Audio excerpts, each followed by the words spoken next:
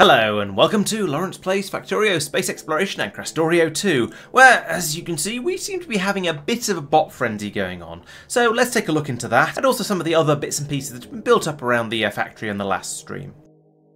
And top of the list, well, the cause of this bot frenzy is that, so a little while ago we decided that there's no point in using delivery cannons anymore. So we've moved on from those. We've got spaceships running everywhere now, so we're carrying all of our resources around by spaceship in every direction. However, there's still various places left on the planet, or at least there were various places left on the planet, where we had loads of delivery cannons set up that we just hadn't removed yet. And this one, for example, is pulling in iron and copper and steel and sulfur and so on up here. And this was sending it off to the various outposts where we needed to have anti-meteorite ammunition so we could protect them from the meteors, and that's now being taken out by spaceship, as I say. So instead of shipping all of this out by delivery cannon, well, we can just rip it all back up again. And the thing is, though, there's in these chests we've got, well, we're down to about 100 delivery cannon capsules left here because we've spent quite a bit of time and, as previously mentioned, a bit of a bot frenzy on taking all of that away. But previously there was a huge stockpile of them here because you'd have a train come in, drop a load off, and then clear off to wherever. And those were being made. What's going on down here? Okay, we had rare metals being brought in as well, and somewhere around there was a factory facility that was also making the delivery cannons in large quantities. And so Marc has been going around ripping up all of those areas like this, and then and it's all getting brought back down over to here and dumped. Currently it's all being dumped into the warehouses of shame. So if we look in these, you can see over there on the right hand side that we currently have 25,000 delivery cannon capsules all locked up in these warehouses and in the rest of the logistics system. And that's not including all the ones that are being carried down by the bots at the moment. That's just the ones that are in these individual boxes. So there's a huge amount of stuff being dumped in here. However, we're not just keeping it here forever. We are actually dealing with it. And so over here we have a disposal system. So Krastorio² gives you lots and lots of recipes for turning items into nothingness. So essentially they are ways of just turning things you don't want into scrap. However, they're not 100% effective. So here you can see we feed a delivery cannon into a crusher. It turns into 75% chance of a delivery cannon. So one time in 4 it'll actually destroy that capsule. The other 3 times it'll return it. And so Marc has set the system up here with these logistics chests, and so the system will take a whatever out of here, and as you can see at the moment we are trying to dispose of both the small wood electric poles and the delivery cannon capsules. They get put into a machine, it chomps down on it for a little while, and then, well, there's a 75% chance it'll just spit it back out again. And at that point it's putting it into a purple chest here, which means that then another bot will come along, we'll take it away, and we'll put it back into the warehouses of shame back down here. From there, it will then be brought back out again and put into a blue chest to be destroyed again. So I kind of wonder why he didn't just move these out a little bit further like this, and then get rid of that, I suppose, as well, and that. And we'll need to move the pylon down a bit as well, so put pylon in there, and then we could put in, then in theory we could put in a request a strong box like that, and we'd have these both feed in and out of it. And once it's placed, we'd have to copy over the instructions to it as well. The problem with this is, granted, is that we don't have any blue strong boxes available, but we could make those. And doing that, okay, you'd have to spread out the crushers a little bit, but this would at least mean that then we pass the stuff in and out. We wouldn't have the same problem with the everything being double handled, taken away, brought back out again. I think that would be somewhat better, but we don't. We're just doing this, and then, to be honest, it doesn't really matter. We have a sufficient supply of bots. We have time. We can just leave it running, and eventually those 25,000 delivery cannon capsules, 26,000 now, it's gone up. 26,000 delivery cannon capsules will eventually be chewed through and destroyed and up here. But we'll lose slightly more logistics bots. It's not the end of the world either way, really, to be honest. This would have seemed like a slightly cleaner design. And so the point of this is that we're then going to be able to use this to get rid of anything we want, anything we have an excess quantity of that we want to just straight up delete. And this, I'm sure there's more stuff in down here. Like, for example, all of these gas power stations. These are all a holdover from when we were doing the free power in right back at the beginning of the game.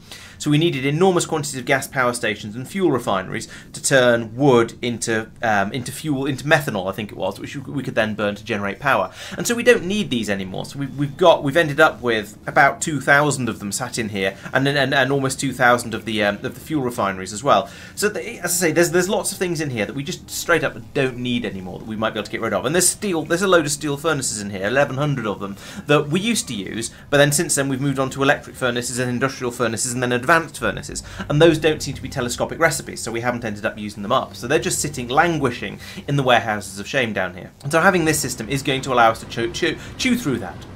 Now, part of me feels a little bit dirty for having this in here, because so far we've done quite well on not voiding stuff in general. So even looking over in the core processing area over here, none of this is getting voided.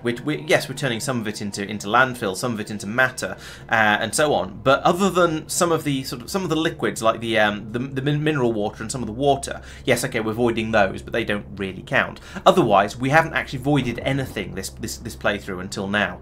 It feels a little bit of a shame that we're doing it, but we do have so much stuff down here that we don't have any use for, that having a way of disposing of it does make a certain amount of sense, I have to admit. And it looks like the bot frenzy has now more or less subsided. So all of the in the time I've been talking, we've finished pulling up all of the stuff from over there, except for the stations. Those still need to go, but I think we're going to get trains to pick up the resources from them first. Yeah, we've managed to rip through all of that. It's now all been brought back down to here, and we can start the exciting process of crushing it down. Last week I talked about the new oil area that Marc had designed and built up, and so this week he managed to finish it and start it running. So the big change here is that we've gone over from having a massive area of refineries and chemical plants that are doing everything quite slowly through lots and lots of machines, to having a much smaller number of machines, and then putting these speed beacons with tier 6 speed modules in the middle of it. That's meaning each one of these machines is running, despite the fact it's running at plus 24% productivity, is also running at almost 6 times its normal speed, and so so this is able to produce all the oil products much more quickly. And then over here we've got tier 6 productivity modules and again high-end speed modules as well, working on this entire area, and that gives us another 56% boost for each stage. So if we're producing heavy oil here, then we get another, so we get the 24% here, then 56% here turning into light oil, another 56% turning into petroleum gas, and then we get loads and loads of the gas that we can then pump down here to make into all the things we need. And see, oh look there, a sulfur train has just left. That's and a sulphuric acid train as well, so that's very convenient timing. So I can look down here, and you can see what I was talking about last week, where I was saying even though we're feeding straight from the machines into the trains, we're still getting a really good speed of production over here. And this is despite a significant chunk of the sulfur going over down to the machines down here to be made into sulphuric acid to fill up these tanks. Even despite that, we're still filling this train up really quickly. I feel like this is almost as fast as we're filling them up when we had the full big oil production system, and we have so much potential for production here. You see, there we go. It's already filled up another train. That train's now ready to go. We've also filled up these tanks down here. So we now have a really high production rate for all of the things we need over here. Marc said we are supplying these at a faster rate than we were doing before, despite having shrunk down from the massive systems you saw before down to this tiny little system up here, and a few machines scattered throughout it all the way down here as well. He's done a couple of other minor little tweaks over here as well. For example, I believe this speed beacon here has been moved into such a position that it's also covering the solid fuel down here, because we need that for something. I can't remember what we need solid fuel for, but we do. So we're feeding it into a station here so it can be taken away. We also need it for rocket fuel, so we can make extra rocket fuel here for anything rocketry related. All the things have been made down here. And the exciting thing about this, or the impressive thing about this, is if I come up to the top here, if I copy this whole area, so I've got it in my paste buffer, I can grab that and then flick over to map mode. You can see over here, this is the area that used to have the big oil area, and the entire system is about the same size as the stations, as the actual drop-off stations were in the old system. So you can see just how much space we've saved by switching over to this new system. I could probably fit it in again over here, especially if I rotated it and squeezed things around a bit. So there's room. So we've made it literally half the size, and as you can see over here, most of the space is taken up by all of the rail infrastructure that's required in order to get the trains in and out. We've now got this massive open area over here where we could potentially stick in a new production system if we needed to. I don't know what we're going to need that's going to be needed quite this close to the core of the factory, but in the future we could quite easily stick something in there. And Marc says he's been pulling things out relatively slowly and carefully, sensibly, so as not to waste it. So you can see here we have a huge quantity of liquid rocket fuel. Down here we have plenty of explosives, and so we need to pull these out. We need to use these up, and then once they've been used, and the same down here with light oil. Once these have all been used up, then we can pull out these stations and just dismantle it and have this area be then completely free, completely available. We could even fill in most of this lake with landfill, and then we've just got a huge piece of real estate over here that we could use for I don't know, anything else we need to build. But we've got to that interesting phase of the game now where builds are getting really quite small. So you saw the example over here with the oil where it's gone from filling this whole area to just being this little area with this tiny patch of machines up at the top. Ages ago I did a similar thing with the data card substrates where, well, this was the tier 2 factory, which is building it at a rate. We've got one blue belt coming out of here, maybe that's full, I'm not sure. Then up here we've got a much smaller factory, but it's got the wide area speed beacon in the middle. It's only, and this one's only using tier 3 modules, but this one is producing 3 blue belts coming out here. So you can see that this area, despite being so much smaller than this one, is producing at 3 times the rate. We previously had a massive area that was covering, I think, covering about this much space. Everything that will fit on my screen now, pretty much, and that was producing more slowly than this was. So as you advance, as you move forward with the beacons and the productivity modules, and just generally making your individual better machines, you get so much more output that your factory actually starts to contract. So the factory must get smaller, but more efficient and more productive.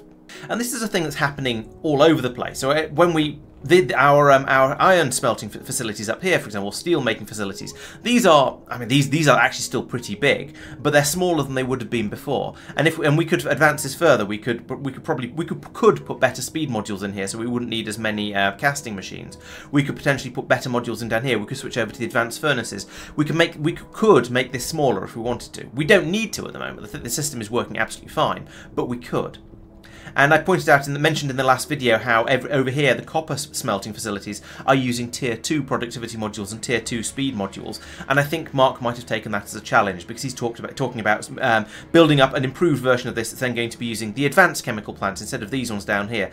And so it's going to be, again, it'll be a smaller but more efficient and more productive system that's just going to work so much better in every possible way. Maybe that's something we could drop into this gap down here, although we'd find it would probably only be about this big. So, and we've done the same with Marc has done the same with the circuit production down here. So you can see all of these things, the factory with these crazy powerful Krastorio² buildings and the crazily powerful space exploration modules. You can just make everything smaller and smaller and smaller, but still producing stuff at the same rate, and with faster and faster belts as well. I have to admit that personally I probably wouldn't bother with a lot of this stuff, at least until it became kind of necessary, until there was a reason to rebuild, perhaps because something wasn't fast enough, or I didn't have enough input and therefore I wanted to switch to a more productive recipe. I probably wouldn't have bothered doing a lot of these rebuilds, but Marc is very keen on improving the efficiency of these things, so he's done quite a lot of the work on these, and it makes a big difference. It is much more powerful and much more, and also another big advantage of it is the UPS savings. So I think pulling up all of the machines from over here has probably helped our UPS. Now we're up 43 at the moment. When I last looked and first decided to say this, we were on about 46, but still I think we were on about 40 before. So this is still an improvement, and I think some of that improvement might have come from ripping up the big oil area around here, which was just, I say, was putting a bit of a load on the computer systems. One thing that isn't quite finished over here, so this system it's a little bit of a work in process, but it's mostly working. However, the plastic we don't seem to be picking up from here yet, and I think that is because over in the core processing we have an overflow system here where any excess coal gets passed through, and if it doesn't go into if it won't fit into the station here, it gets passed over to here where we turn it into plastic here. And so that means that it's a slightly more complicated system, because rather than just making it in the small oil production area and going, yep, that's fine, that's what we need to fit in a prioritization system that tells the trains to pick up from here first, or pick up from here by priority instead of from the new small oil area. And so with LTN that would be absolutely trivial, but because we don't have LTN it's not quite so easy. Given that I'm not sure whether that we have any actual coal mines out there, we might possibly be able to get away with just picking the coal up from here by train, but I feel like having this system over here as an overflow is probably useful and still a good thing to have. So that's going to be, I guess, Marc's first thing to do in the next stream is going to be to sort out the priority of all the plastic trains and make sure we can actually pick up plastic from here, which, I mean, and there is plenty of it here, so this system is currently working, but also make sure that when we need a bit more of it, we can pick it up from the oil area. Speaking of Marc and big fat pipes, he's also done a and also of upgrades and compression as well. He's also done a similar thing, at least in the blueprint editor, which you can tell by this fetching checkerboard pattern here, to the coolant system for the thermofluid.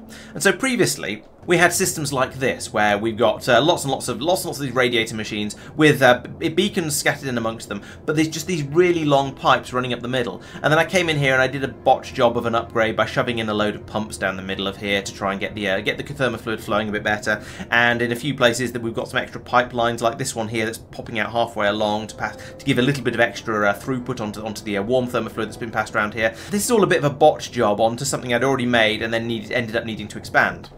This system is much better. So we've got the ducts, and these are massive, really high throughput pipes running along, and those are running along the bottom of here. So we can stick a tank on the beginning of here, perhaps that's going to store an enormous amount of thermofluid. That can be shoved in, pumped down here, and we can then chill that down to being the cool thermofluid, which will then flow back up the ducts, back into the system up here. We've got some storage tanks and so on. And in order to make sure that there's always plenty of throughput, he's put in, for each one of these duct exhausts, he's got each of those has 6 pipes coming off it, and those are essentially, each one of those is going off to a separate radiator. There's some funny business going on in the middle here a little bit because the pipes are next to each other, but basically each one is going off to a separate radiator to ensure that there's always plenty of throughput there, and we can always have plenty of flow, and we're never going to have any problems. And then there's a speed beacon in the middle that's giving a massive speed boost to all of these. So as you can see, all of these are running at about almost 4 times their normal speeds. They're running at about 14.5, which is plus 380%. So almost 5 times their normal speed, rather. Then up here, we've got exactly the same sort of system set up with the hypercoolers. So again, we've got the ducts bringing in the cool thermofluid along here, which is being pumped in. Now, because these are a little bit bigger and chunkier, he's arranged this slightly differently so that there's only 2 machines running off each duct. I guess that's to compact the thing down a little bit to fit it all in around a single beacon, although I suspect we could probably have fiddled with this a little bit and had extra pipes running off each of these, but it doesn't really matter. And then again, you've got exactly the same thing at the top. So these have 3 ducts each, so that you're bringing in the cool, taking out the cold, but also bringing out warm, which then gets fed back round. It goes through a one-way valve here, and then gets pumped back in again. Each of the intermediates has these sort of systems with the storage tanks, where we're making sure that we're only pumping it out if we've got less than 12,000 in the tank, and we're only pumping it back in again if there's more than 13,000. And that means we should keep these tanks always somewhere in the middle at about 13,000. And the reason we do this is because depending on which particular area you're looking at, some of them will require cool thermofluid, but a few areas will produce a little bit of cool thermofluid, and you always have to be able to feed that back in and then pass it back round to be chilled back down to the colder levels of it, and that absolutely needs to be a priority. Now, I do notice that he doesn't have anything that's setting an absolute priority from this pump here over what flows around here. However, I think that given the shape of the pipes, he's going to have a reasonable amount of prioritization coming from in here. Because we've got a pump in here pushing it from here into this piece of pipe, I think that one's probably going to take priority over what just naturally flows out of these. I'm not 100% sure of that, but I think it will probably be okay. It'll be interesting to find out, but I think it should be alright. And then we've got the same thing up here with these cables, and then up here, because you never produce super cooled from anything else, we can just chuck it out here, push it out into the pipes, and that'll sort it out. And one of the areas that's going to be really useful, I think, is over here in Deep Space Science, because we can see over here that these systems are not working because there's a lot of warm thermofluid in the output here. And I was going to say that just coming through here and replacing the outputs from here with ducts, maybe replacing the supercool and the warm thermofluid pipes along here with ducts as well, so I can run up and down here much more quickly, is going to help quite a lot. However, then I came up here and looked and discovered what the actual problem is. So it turns out the problem is here because we have 200,000 warm thermofluid in this tank, and that means that we're not able to return it back up this pipe fast enough. So it could be that the throughput and the pumping round rate is actually absolutely fine over here. So let's find out. Let's put in some space tiles here while we talk about what the actual problem is.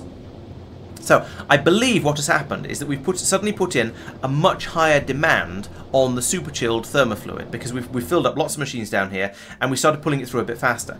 And that means that the output buffers in these radiators here have been emptied, and so each of these should, in theory, store at least 1,000, maybe 2,000. I'm not sure of the exact numbers in the output buffer as well, and so there would be a huge amount of thermofluid sunk into these buffers. However, that's then been passed through the rest of the system and chilled down to the supercooled thermofluid, which has then been warmed up and has been passed around here, and we're not cooling it fast enough in order to deal with that. And so this tank here has filled up completely, and that means we're not able to pump anything more out. We're not able to pump the warm thermofluid out of these machines down here. Now, there's a couple of ways to fix this. One is to put in another tank under here in order to allow these to push the thermofluid back in, and that will provide a very, very short-term fix and allow us to then get all of the warm thermofluid out of there, pump it through here, and sort out the problem in a sort of, as I say, in a rather temporary and short-term way.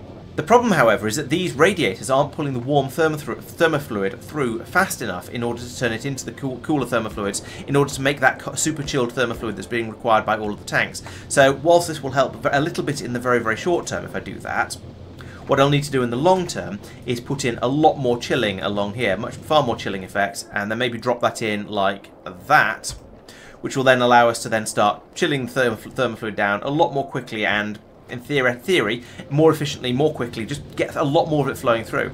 And so on the one hand, that will pull out a large quantity of thermofluid immediately, because if we look at this, we've got 31 radiators going in, and each one of those radiators will immediately pull in 1,000 warm thermofluid out of the pipe running up the middle.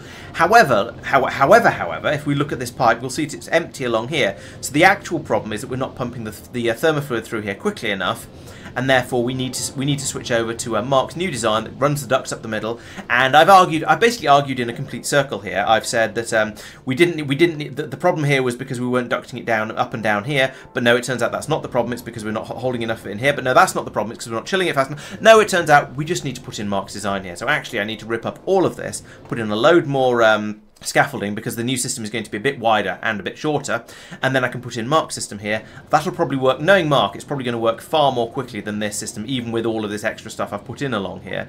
And so just dropping it in there will probably solve all of the problems immediately, because that's, to be honest, Marc seems to be quite good at designing these things, and that's probably just straight up what's going to happen. However, in the as temporary fixes go, that should now allow all of these to, yes, you can see that this is now draining kind of effectively. I think that is probably going down a bit. If we look along here, all of these machines are now running, so we are producing antimatter a bit quicker. However, we are very, very quickly going to run out of the supercooled thermofluid coming in here. So, like I said, not going to be a proper fix. We'll need to use Marc's way of doing it. A bajillion miles away out in Stardust, we are also having fluid problems, although these are slightly different. These aren't due to throughput. So let's have a look at what's been going on over here. Last week I talked about how I've been putting in some extra mines up here, so we've now got these 4 mines up here. It's all being dug up quite happily, put into stations, ready to be taken away by the trains. Great. So I finished this one up over here. I put in an extra 2 down here because they were so close to the main rail systems that I put in. It seemed kind of rude not to. That was a really easy job. However, having put in about 6 or 7 extra mines, each of those mines has a large tank here that needs to be filled up with sulphuric acid. Well, I say needs to be filled up. It needs to be filled up to 100,000. I've not filled them up. I've not been telling the trains to fill them all the way up to the brim. These pumps are set to stop unloading when it gets to 100,000. So they'll fill it up to there, and then we can use the acid to mine up the naquitite, put it into the station. The trains can take it away. Great. The problem is that's 700,000 sulphuric acid that we need to make and ship out to all the stations. Over here we have a system where a spaceship will land and it will unload a certain amount of sulphur, and we're asking for about 10. We're trying to keep a buffer of 10,000 of it available. 10,000 sulphur is enough to make 100,000 sulphuric acid, so the entire buffer, if we turn it into sulphuric acid, is actually only enough to fill up 1 station. So given that we are basically out of sulphuric acid, each spaceship should be bringing over about 10,000, but that means we need to have 7 spaceships come over before we'll have enough to fill up all the stations. Plus, we're also using a bit of that acid to mine up the naquiums, so it's going to be more than 7 spaceships. You see, here we go, a spaceship has landed, we're getting some sulphur. That's going to help a bit, but we'll chew through it fairly quickly.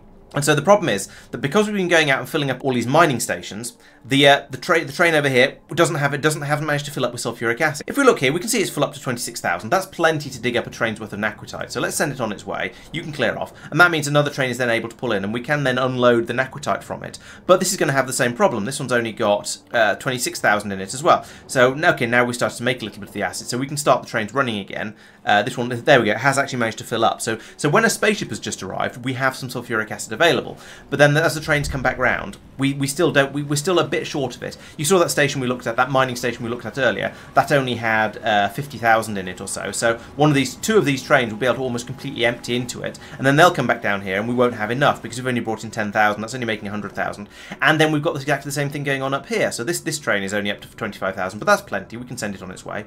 And then this one will pull in and it'll unload its naquitite. And so all of this means that we have a shortage of sulphuric acid, and that's causing the train system to essentially break down is too strong a word because it does work, but it doesn't keep the system running quite as nicely. And that means that when the ship arrived, I was going to say when the ship arrived, we probably didn't have the 3 warehouses full of naquitite, but it's gone again. So maybe we actually did. So here we can use up this all this sulfur can be used up while we wait for the next ship to come in, which is not too far away actually. We've got the Dustier there, so it's going to arrive in Stardust fairly soon, and it's going to add to the sulfur. But the thing is, we are filling up some very, very big buffers here because each of this new mines I put in needs another spaceship to arrive to provide enough sulfur to provide all the acid to get it up to idling and get it up to its ready position. And then we need another 4 spaceships to fill up this tank and this tank, and so you can see we're looking at 11 spaceships at this point, and then also because I put in all of these extra mines, I wanted some extra trains. So now out here in Stardust, we have 7 trains doing the run out to the naquitite stations. We have 11 naquitite pickup stations. So actually, I want some more trains because ideally I would like to have as many trains as I have stations because I think that seems like quite a good idea. But in order to get that to work nicely, I think I probably also need to buffer the trains when they come out of here. It's a whole or alternatively, I need to just set up the stations to always accept a train. It's a bit of a thing. There's a lot of expansion needed in order to get this system working as nicely as I would like it to. But making more trains means again you need more sulphuric acid because each train is a running buffer of an additional 30,000. So if for every 3 trains I make, that's another spaceship. So now we're looking at probably getting on for about 15 spaceships need to loop through before the system will have filled up all its buffers and will then just start running nicely as we want it to. We also have a little bit of load placed on the iron production that's being taken up by the acid here. I don't think that's too serious a problem. We have this train over here that has come down and is filling up from a small mine down here. I'm a little bit concerned that how much have we got? We've got 183,000 iron ore down here. And so if we're getting through sulfur in 10,000 at a time, then that means we'll be getting through iron plate 2,000 at a time. 183,000, that is going to last a while. But I am going to need to think about potentially finding another iron patch out here somewhere. And it's possible there'll be another decent sized iron patch. If I do a search for iron, we'll see what we find. Okay, so there are some sizable patches out here. This hasn't helped very much for finding them. Let's have a look for one of the big ones. Oh, I see. They're sorted by distance. That's very convenient. So there's 1.1 million here. So it would be relatively easy to run a train out. Add this one onto the train system, add this onto the train system, and have a train running out here to grab the iron from there. Or there's 4.5 million just down here, which, to be honest, actually I could just extend this railway line and keep my one-to-one train going. So yeah, there is a decent amount of iron out here. I'm not going to have too much trouble expanding out and getting more of that. So, but it is something I need to be aware of, something I need to consider as we continue to expand the factory. It's also worth mentioning that in order to help a little bit with the acid production, especially given the number of extra trains I was adding in, I dropped them all down to having a single fluid wagon on the back of it because I massively overestimated the amount of acid that was going to be required for digging up naquitite previously. So now we have one wagon on the back, and that meant I was able to have a very short-term fix where I pumped the acid out of the back 2 wagons before I demolished them, and that put it back into the tank. And so we had a little bit of extra throughput from that. And I have to admit, the system does seem to be working quite well at the moment. We're pumping through all the acid out of these. The 10,000 in there is easily enough to top this back up again. The trains are running well, and if we look at the stations down here, you can see that they are bimbling through quite merrily. That train is having a whale of a time doing whatever route it was taking there. The trains are running quite happily, and if we look down here, how are we doing on the production? So we've almost half filled the warehouses over here. I don't know. It's kind of, as I say, we're still filling up buffers, kind of on a little bit unbalanced. But I think as things carry on, we will get to a point where the system is going to just work. TM. The other problem I ran into out in Stardust was I was starting to run a bit worryingly short of power. So if we have a look at the power graph over time, you can see at the moment we're using 1.2 gigawatts, and that would have been problematic before, because down here we have this beam receiver down here that's feeding into a couple of high temperature heat exchangers. These are worth 500 kilowatts each, 500 megawatts each, and then into this high temperature turbine generator, which produces a gigawatt, and then a smidge more from these two up here. And so yes, we're using 1.2 gigawatts. That's a problem. So in order to fix that, I've put in an additional 2 copies of this essentially down here, where we've got another 2 heat exchangers here and another 2 here, each of which is feeding into another high temperature turbine. And so now we have the potential to produce 3 gigawatts of power, and so everything is fine. There are a couple of provisos here, however. The first one is, how do you get the water out of it? Because all of these are all condensing turbines. So these ones will these will take in steam, and then they'll produce a load of medium temperature steam, which goes to these condensing turbines, and some water as well, which then you have to deal with.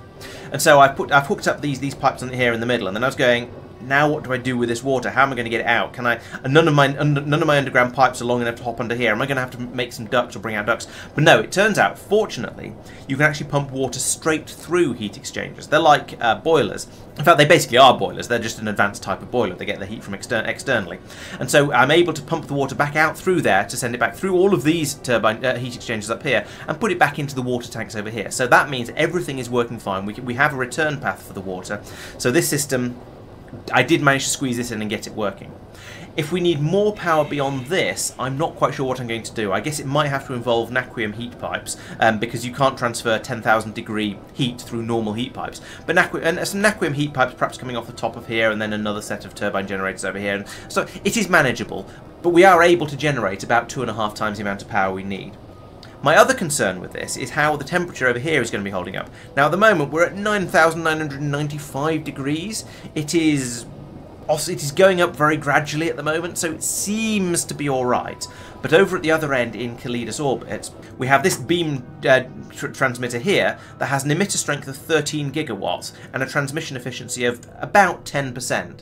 So I'm worried that if I expand any further, if I go past 1.3 gigawatts at the other end, this isn't going to be able to keep up. And so at that point, well, I'll need to put some more of these energy beam injectors in, which means we're going to need a load more of the solar panels out here. It's all going to become a whole big thing. It's just going to need a lot more expansion, a lot more extra building, and yeah, at the moment this is fine, TM. However, if we're getting through about 1.3 gigawatts and we're using about okay, it's dropped now down to 700 megawatts again, probably because a lot of the mining drills have kicked out. But if we're gonna be spiking at 1.2 gigawatts, and we may expand further, and I don't know why the system has stopped. I bet it's because yes, we've run out of sulfur to make acid at this point, so the trains have stopped again. So all the mines are shut down, and they're what use all the power. So you know, this is what I'm talking about. But once we've had those 15 spaceships arrive that I've been talking about, once we have enough sulfur, then the system is probably going. Then we're going to have the system in a point where we're going to be running a bit more solidly, maybe using, if it gets up to 1.5 gigawatts, then we're going to start pulling out a bit more power than we can provide. So some further expansion may be required. I am wondering a bit if I should up the sulfur request a bit, because this is currently the limiting factor and the pain in the wasp name. So let's see. The worry is that if I order too much sulfur, that it might fill up all of the storage systems, and we don't want that, because if we fill it up too much, then we could start having trouble getting the iridium and the enriched vulcanite and the vulcanite out of the warehouses up here, because it might get jammed up in here if we fill this one up completely. So there are a few things I could do here. One is to set each of these to only have one belt bringing out sulfur from these warehouses, and the other one bringing everything else, assuming there's everything else isn't too many other things, which it might well be. And then the other thing is to consider how many ships worth of stuff we can bring. So the entire 10,000 sulfur that we're requesting in one go is 200 stacks. So that would be 7.5 ships worth in these two warehouses, and then another half up here. So I could probably call it 8 ships before I start to have any sort of problems with storing it. And I think I'm on about 5 ships at the moment. So I could increase this request over here a bit, maybe from 10 to 15. 15. That'd be pushing it a little bit, but that might be possible. And that will get us that extra bit of space that I could kind of do with. It is a bit fiddly, and I'm worried about overfilling these and then having the problems that we've seen in the past before. I could potentially put in another warehouse here and get a bit more storage space. Or more over here. There are ways round it, but it's yeah, a little bit problematic. Or maybe just have a couple of ships bring out a bit more and just baby it a little bit and to make sure the right amount comes out. That said, on the other hand, that spaceship did depart pretty damn quickly after it had finished unloading, the sulfur.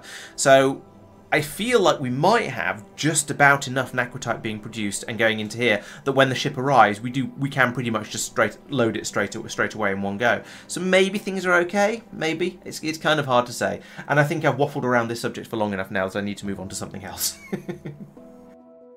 I talk about how the combat is going pretty much every week, but that is because the guys have been making, and by the guys I mean Tristan and Marc, have been making steady inroads into the biter population. So this stream, Tristan started off just before the stream started, because it's a horrendous lag generator, by dropping a couple of the anti-biter capsules, and that means that it degenerates all the biters down to earlier levels of biters. If I look over here, you can see we don't have anything above large biters. There's no behemoths around anywhere. Well, okay, there's some behemoth worms, but there are no behemoth biters. And so that makes it a lot easier to go out and do the combating and deal with the biters. And so as part of that, I think Tristan went out to help Marc rather than carrying over on the east side. So now they've managed to, it looks like over here they've managed to push the biters all the way back up to here. So there's a load of laser turrets down here that can be got rid of. We've now got our front line is now. In fact, that's a huge lake. That is a wonderful bottleneck down here. So we've got a little bit. So we've got a little bit of land here that we need to protect, which we're doing from over here, and then sort of across this bit here. This is now our sort of our front line. This tiny crossing point, and then across here. So with only a little bit more effort, we could get a line. We could draw a line there across here and a line across here, and that would be a wonderful choke point that would keep the entire western semicircle free of biters. And then over on this side, well, this is slightly less organised, but it's slightly less neat because of the way Tristan's been doing things. But again, if you wipe them out along this area on this side, then the only places we would need to defend here would be across here and I suppose across here. And we'd be defending most of the eastern flank as well. We'd still need to be defending the north, but I think they're probably not bothering with that because it's not going to be that much longer until they've swept round the top from either one side or the other, or possibly both simultaneously, and completely eliminated biters from the entire north half of the planet. There are still a few down on the southern half as well, but you know we're at the point now where we have advanced personal defense lasers, we have advanced power generation, we have advanced all of the sort of combat stuff, and we don't have advanced biters anymore. We've regressed all the biters down to much earlier levels. So going through and killing them all off is relatively easy, and so they've been doing that. As I say, that's why they've been making these huge swathes of progress up here. It hasn't been completely without issues though. Tristan has discovered that his high-power lasers are using up an enormous amount of power, so he's ended up putting 6 portable fusion reactors into his armour to run 5 personal laser defences, and he's still struggling. So there's a crazy amount of power draw on those. Looking in here, you can see he's doing 1600 damage, but it's taking 8 megajoules per shot. Which is a maximum consumption of 10 megawatts, which is, well, that's a lot. And he's running with portable fusion reactors, which have a power output of 3 megawatts. So you can see how these numbers don't quite add up, can't you? That means basically each one of those lasers requires 3 of these fusion generators to power it. And yes, okay, you can use the batteries to an extent. This battery here stores 150 megajoules, which is going to be enough to keep one of his lasers running for about 10 seconds. So it's no wonder that he finds that 6 portable fusion reactors, presumably some batteries, and 5 lasers seems to be struggling a little bit, but with enough flying around between assaults, it might give you time to charge your batteries back up. That is a ridiculous amount of power. No wonder he's struggling a bit. Spectacularly, the submachine lasers, okay, they use less energy per shot, but they're rapid fire weapons, so they actually use 50% more power overall as well. This is crazy power consumption. I can see why he's struggling a bit. Marc had issues a couple of times while he was doing the fighting over here, so we've got a couple more of these tags out here in the distance, and these seem to be from, as far as we can tell, he was killed by acid splash, which we believe means getting knocked. When you get knocked out of the air by any sort of biter or more likely spitter attack, and then you accidentally stand in the goo for slightly too long, or the goo is at least does the last bit of damage, and that's what pushes you over the edge. So another couple of deaths over there. So F in chat and all of that. But he's cleared quite a lot of area for those. But he did, on one of those deaths, he did need Tristan's help to go out and recover his body because it was in a slightly too bitery area. So Tristan came out there. I'm not sure exactly how Marc got out there. Maybe he rode out on Tristan with sort of piggybacks, that type of thing, or maybe he got a car or something from somewhere, because it's a long walk out here to get your body when things have gone that wrong. But Tristan was able to come out and wipe out the biters that caused the problem, and to allow him to carry on. Tristan says he's also done some clearing out in the southeast, so maybe this line's been pushed a bit further forward, or maybe it's this area down here. It's probably this area down here that he's made safe. And so yes, we can now have another front line across there if we wanted it. But again, there's no point in putting in the big lasers and having the front lines and things, because the two of them are now, with all of the high tier weaponry they've got, they're just so lethal. They honestly don't really need the backup from the laser turrets. They can just push through and do all the damage themselves. That said, I did hear Tristan ask about railguns, and I think that's probably for the behemoth worms, because those are by far the toughest things that remain. As you can see, this one here has 7,500 health, and that's a lot. When you compare it to a spawner here, which has 750 health, okay, that's actually less of a difference than I was expecting. It's only 10 times as much, but it makes them a bit of a pain to kill off, and it's far more than any of the biters. Actually, even we've got a behemoth biter up here. I didn't think we had any of those, but apparently they've managed to develop a new one. Even these guys only have 5,000 health, so yeah, dealing with the behemoth worms is a bit of a mission. So he was looking into the possibility of taking out a railgun as well, for taking out sort of the biter nests and the worms and so on. So maybe he'll do that, and that'll help a bit. That's pretty much everything I have to say. Tristan has also, as you can see by the fact his spaceship is out here, done a little bit more power expansion out in Njorbit, over Njord, and this is because this is due to the update from Space Exploration whatever version to the new one, where it punishes quite a lot of the Krastorio² stuff by making, and for the advanced buildings it makes them take a lot more power, and so there were a lot of those buildings down on Njord, and so we needed a lot more power over here. So Tristan has put in some expansion there. That brings us on to the death counter, and as I mentioned, Marc got unlucky a couple of times out here and got gooped, so that brings him up to a little bit up the rankings. He's still way behind Marc, and Tristan is still obviously he's still clearly being very, very careful and not getting taken out by the biters, it looks like. So well done there, I guess, but I still think you need a few more deaths to help you catch up with the rest of us a little bit. Over on the research side, we managed to get some stuff done this week, because we had Naquium. Was it Naquium we're short of? Whatever it was we didn't have, we managed to get it up and flowing again. So that's going at least reasonably well. We managed to finish off the Bio Strength Upgrade 5, which appears to be the last one. There aren't any more after that one by the looks of it. So we're as strong as we're ever going to be, and that means that gives us a little bit of extra carrying capacity, a little bit more inventory space, which is useful. You know me, my inventory always tends to fill up with nonsense quite a lot of the time, so having a bit more space in there is going to be incredibly useful. It seems to have been the lowest priority of the bio upgrades, because we did all the rest of them, all the other ones first. So what else do you get? Intelligence is definitely the most important, because that gets you lab research productivity, so that pays for everything else you might ever do. Dexterity, character crafting speed, we don't really care about that at this stage, because we mostly don't handcraft anymore, with the exception of perhaps me making those long pipes. Increasing health is probably pointless, because most of our health comes from shields and armour these days. But increasing character speed is sort of useful. So I think speed and strength are probably similarly useful. Intelligence is definitely by far the most important. Dexterity and Constitution, I would say, are lesser importance. But clearly, Tristan, who's been managing our research, disagrees, because he put strength in as the absolute last one. So, sure, I don't really care too strongly either way. We have researched nutrient enrichment, which seems like a very, very odd thing to do, because by looking at the science packs required and the number of them, I feel like this is a very, very early on research that we should have done. It gets us fertilizer, which we can then use to make biological stuff a bit more efficiently. I'm wondering if this was something that was added in the update, and that's why we hadn't picked this one up before, or whether we just decided we didn't care about it and we're happy with the slightly more expensive recipes. Either way, we have now done it, and so that means we can now make fertilizer. Yay! We've researched advanced matter liberation. Now this is an exciting and an important one, because this is the one that I was using that I was talking about in yesterday's video that allows me to turn stone into particle stream. And this is so now that we've researched that, that's how I've been able to move away from the old, rather inefficient and slow method of making particle stream into the new one that is working so much better and is a sixth of the price. So this is a fantastic one to have researched, but the fact that we've only just researched it, and as you can see it requires Deep Space Science 1, is why we've only just started using the new, improved, better recipe for it. We have researched life support equipment 4 because it was there and we thought we might as well, I suppose. I don't see any other real reason for us to have done that.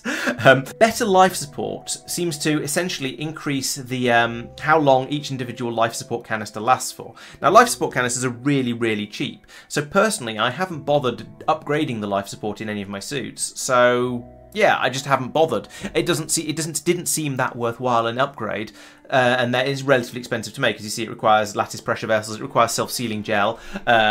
We don't have the latter of those yet, I don't think. We certainly don't have Naquium Tesseracts. Number 3 takes Vitalic reagents and aerophone bulkheads. Okay, those are quite easy to get hold of at this stage. Maybe I should upgrade to a Mark 3 life support pack, because I did at one point, like in the last stream, I did notice that I was running a little bit low on life support cans and had to go and get some more. So maybe it'd be worth it. Not that big a deal though, I don't think. We have unlocked advanced matter processing, which gives us the matter stabilizer and the charged matter stabilizer.